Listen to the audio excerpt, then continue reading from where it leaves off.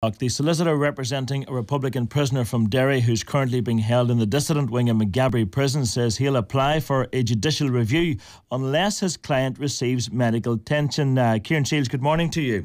Good morning, Andy. Before we talk about what happened to your client, who exactly is your client and what charges is he facing? The client is Christopher O'Kane. He's currently charged with a significant amount of explosive attacks alleged to have taken place over a 2-year period in Derry from 1992 to 1994, along with IRA membership. He had been charged with directing terrorism. That charge has already been dismissed at the Crown Court in Belfast. So what's happened to him now? The position is that we were due to consult with Mr O'Kane. He's currently a remand prisoner. He has important court appearances coming up this week and next on Monday. We were refused access to him on Monday. He had reported that he was one of a number of prisoners within the row house complex in Maghaberry who had been assaulted by staff on Sunday evening. What do you mean assaulted?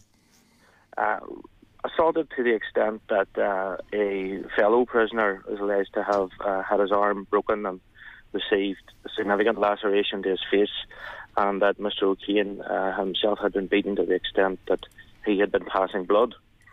Mr O'Kane said it was very brief contact, but between Sunday and Monday afternoon he had made 6 separate attempts to be examined by a doctor, but none of these requests were being facilitated. He is also under psychiatric care. He has been refused access to see his psychiatrist, and we lodged pre-action protocol correspondence yesterday advising the prison service that unless we had confirmation that he was going to receive access to his solicitor and to a medical professional, that we would be going into court today. And what were the circumstances leading up to his assault? What happened essentially? The information that we have is very brief because we have been denied access to him.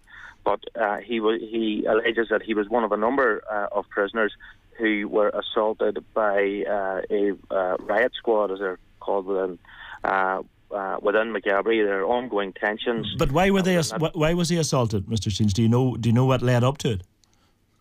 No, we don't. If we had access to him, I could give you further information as to that.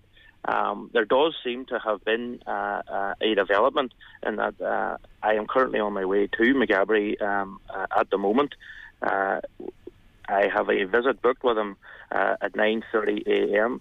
We have been told that a nurse has now been able to see him, but we have no confirmation that his medication has been reinstated to him, that his psychiatric care has been resumed, and that any injuries he has sustained have been properly photographed. So does that mean you're going to withdraw your threat then to seek a judicial review?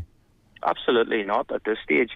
We have to see, first of all, am I going to get into this to see the client at 9:30, and whether indeed he confirms he has received some form of medical treatment. So the situation is very much live for the next number of hours. What the prison services are saying is that they had received contact from the prisoner ombudsman, and that an application has been made to secure all CCTV within the wing. Okay, Mr. Shiels, we may catch up with you on our lunchtime programme just to see what is the updated position as regards your client. But for now, thank you very much indeed for talking to us on the programme.